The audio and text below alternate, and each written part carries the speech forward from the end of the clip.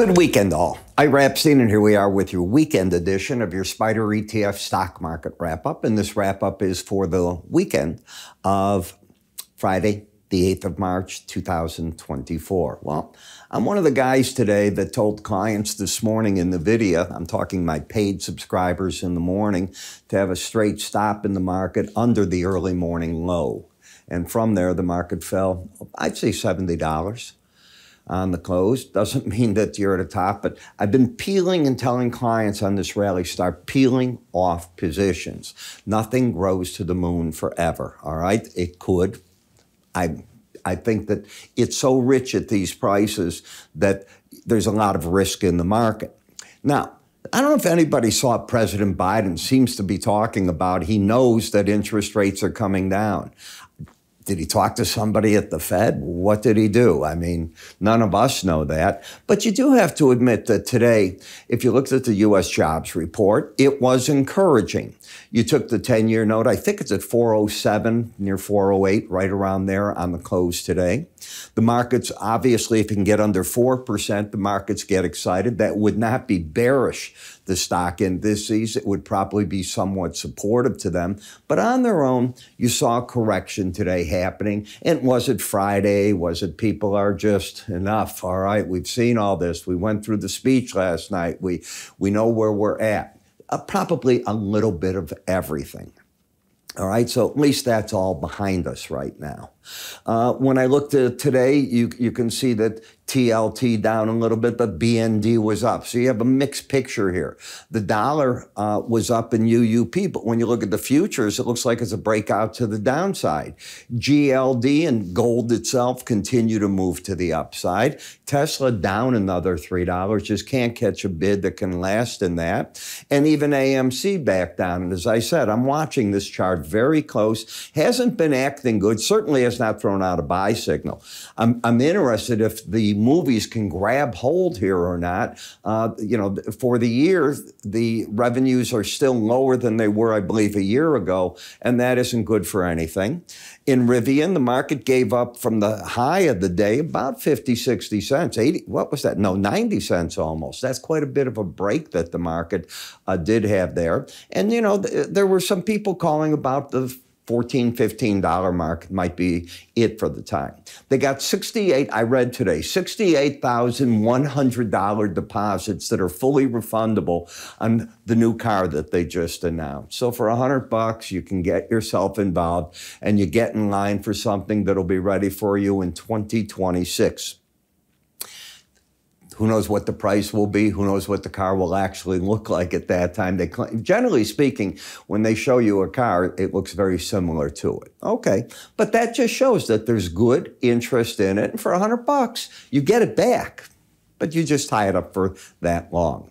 Now, I was looking to see, today I was looking at the NASDAQ stock. I was looking at New York Stock Exchange, looking around to see what's not made a big move. And the Merck hasn't made a big move. I know you're going to tell me, well, Ira, look at that. I go, I understand. It went from about 195 up to 220, but that's nothing compared to these other moves that we've seen everywhere. Yet it's got a lot of volume behind it. I mean, trading is picking up. You have markets that are all over the board. They've got good products. So I'm questioning, are the traders going to step in at the 18-day average of closes? That's the red line here. You don't want to see the market under 202.40. And if it can hold and not get through that, maybe it gets back to that Bollinger Band at 223. I mean, that would be, you know, a $13 move. It's about 5–6%. Okay. Now, if it closes over this, the question is, does it start breaking out one way or the other? And if it gets back under that low, you just destroy the bullish action that this has going for it at this point. It is and has worked off an overbought condition. So looking at a weekly basis, I think it's interesting there.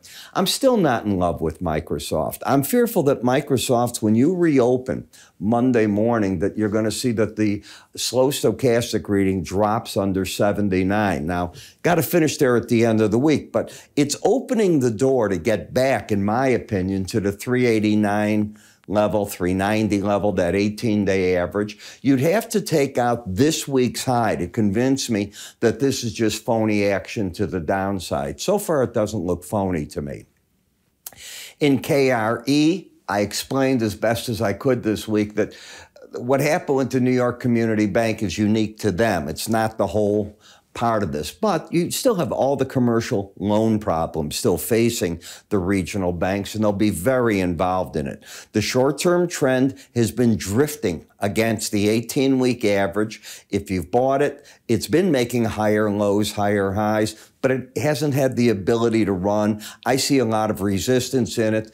Higher, closer to about $3 higher, 52.85. In MCHI, China, until you take out last week's high, the market looks to me bearish now. Lower highs, lower lows. This was the bear market rally that stopped there. Now, if China's going to do something bullish and announce, let's assume that they're going to cut the bank reserve ratio, something like that, you'll know it if you can get over 40.20, last week's high. That'll be a warning sign that all of a sudden, nope, you don't want to be short anymore. This market could be ready to surprise everybody and even open up wherever that upper Bollinger Band is. You're right at a very important spot. In the industrial sector, whenever you get to the Bollinger Band and you haven't hit it for a while, I know you'll be saying it's going forever. I'm not. Just the opposite. I think the pros are taking money off the table, hoping for a pullback to take another look at the market. Energy sector, same thing. Overbought into the upper band. This is where you should have your first resistance. And in the futures, you've just been doing this back and forth, Brent and WTI. Now, in the dollar, you can see lower highs, lower lows. You have to take out to say that the dollar, it's not going to stay in a downtrend, last week's high. That high, let me get to it for you. Let me get this the right way. There we are. You have to get back over 28.16. Barring that, I think the pros are trying to push the short side of this market down through here. In gold, this is your first move over the Bollinger Band. You haven't done this in a long time where you've stayed over a Bollinger Band. That's a sign of bullishness, but I certainly would never tell a client to deploy new money over a Bollinger Band. You stay over it 5% of the time, and I know you're going to tell me this is the time it's going to run.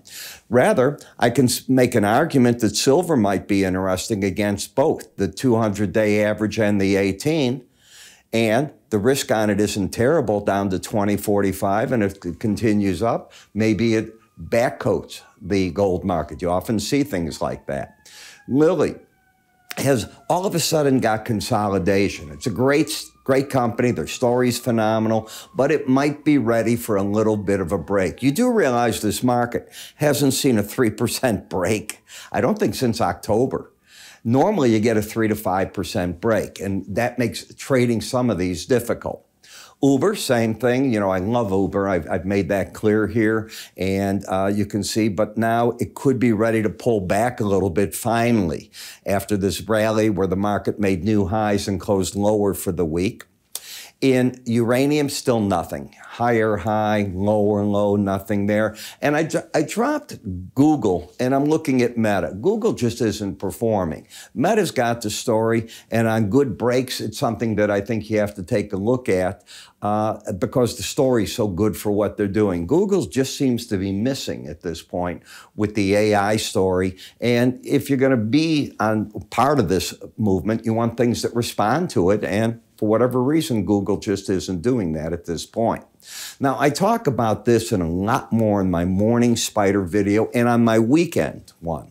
In the weekend and the morning, I cover over 40 charts, specific buy here, sell there. You hear me talking about NVIDIA, and there's others. There's been Amazon. There's all these others that we cover. I rotate them an awful lot. There's been more action in the spiders than there's been in all the others in the futures markets, and it's been an easier trade for whatever reason, okay? Nothing stays easy for long. I think you realize that statement. But it's just been a market that there's so many to choose from.